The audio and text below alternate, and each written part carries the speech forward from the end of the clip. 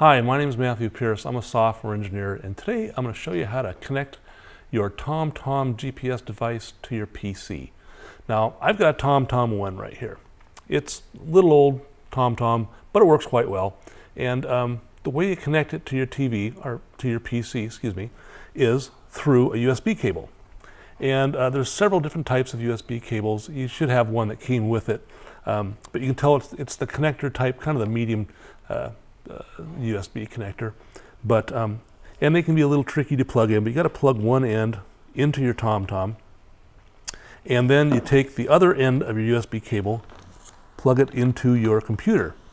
Now, if you don't have the TomTom home software installed, you can go to this website here at tomtom.com, download it and install it.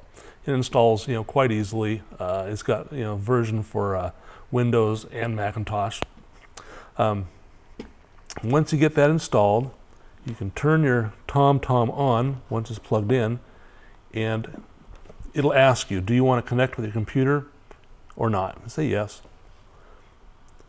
And then it will sync up with your computer, and at that time, if there's any updates to maps or anything like that, it will upload them and sync them, or ask you if you can upload them, or ask you if you want to upload them.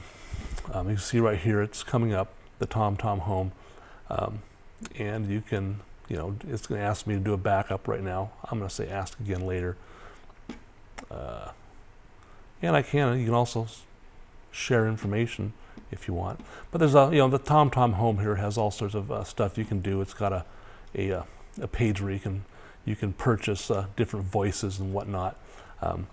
But I just installed TomTom Home on this laptop, so I have to go through the registration process. But anyway, all you have to do is get a USB cable, TomTom. If you want to just charge it, you don't have to have TomTom Home. You can just plug it in and use your laptop as a charger for TomTom. But if you want to access the TomTom Home stuff, you want to go to this website, download it, install it, and then you can do all sorts of stuff. Add voices, add maps, update maps.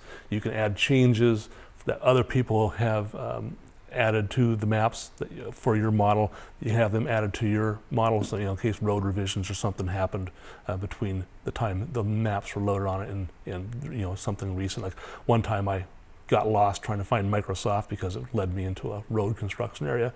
But anyway, it's pretty easy to do, and that's how you do it. So my name is Matthew Pierce. Today we talked about how to connect a TomTom to a PC. Thanks for watching.